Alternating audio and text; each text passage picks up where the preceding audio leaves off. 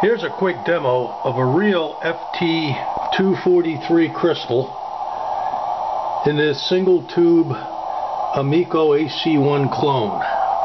Remember, the oscillator is a power amplifier too, or in other words, there is none. So let's go to transmit and let's listen to the chirp.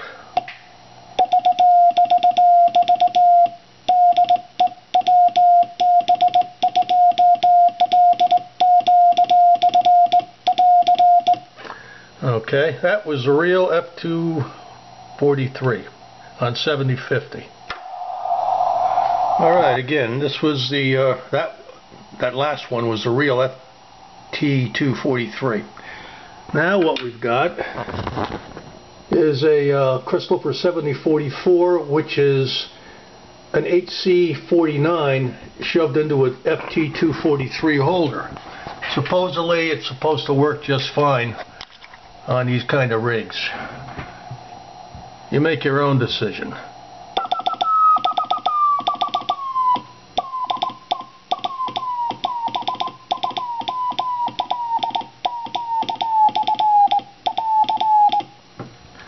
Alright, and the output on that is